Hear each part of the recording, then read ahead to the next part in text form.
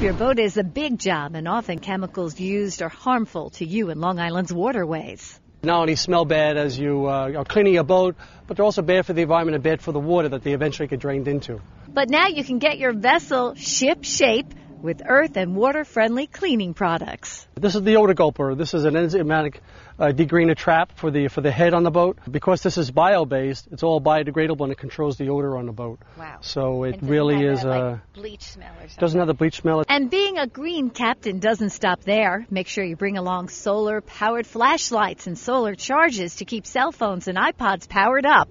Organic sunscreen to keep you from getting burned. And this is Bug Away. Bug Away, you bet, you know. For the summer. And recycling on the boat, it's a snap. Everyone knows where the recycling should go.